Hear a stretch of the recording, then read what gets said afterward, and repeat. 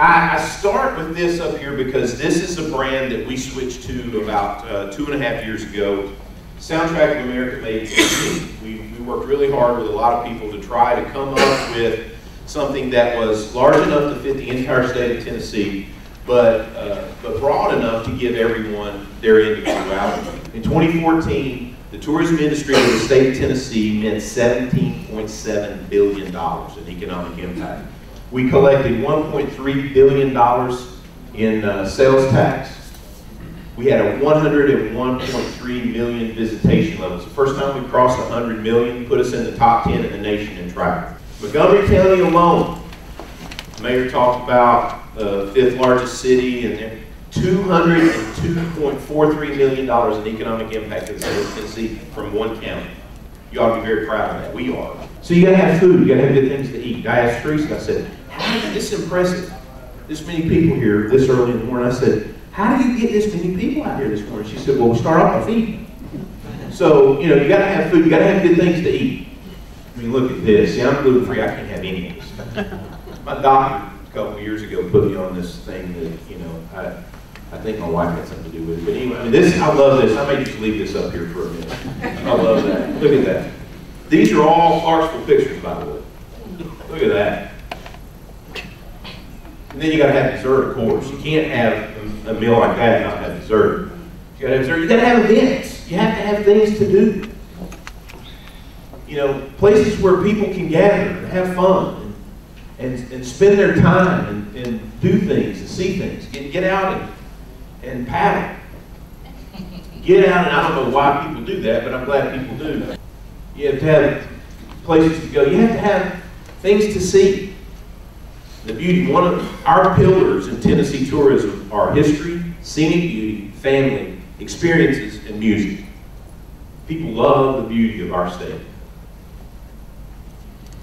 So when you're trying to build a workforce, you're not just trying to put a workforce together and for what you need now, you're trying to build on the future workforce.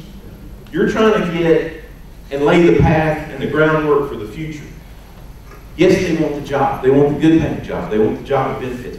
But they want all of that other stuff for their quality of life. And that's tourism. That's why tourism development and economic development go hand in hand. So how do you do that? Well, you take all this information, see, and you put it all together.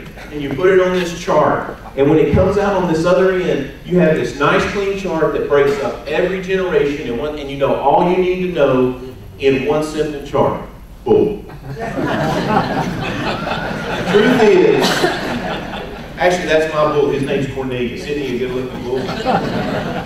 He didn't do anything I wanted him to do. But the truth is, we have choices to make. And usually the choice is between what's good and what's good for us. The apple or the cupcake. So these are questions we ask ourselves in the department. What are we trying to do? What's the outcome we're trying to achieve? How are we trying to get there? What's our motivation? What choices do we make to reach that destination? That's the accountability.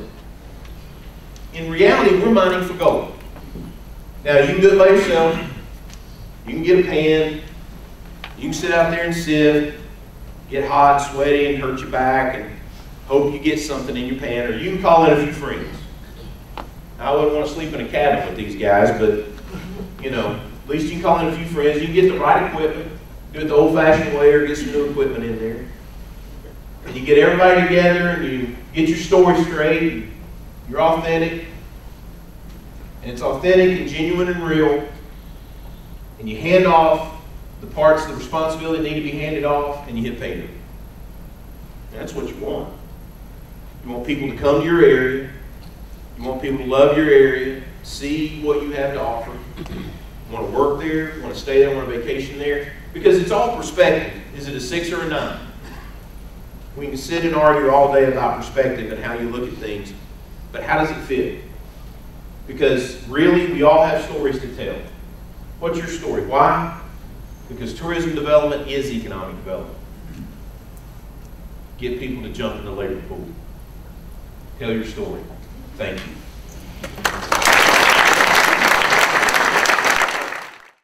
For more videos, visit Clarksville Now on YouTube.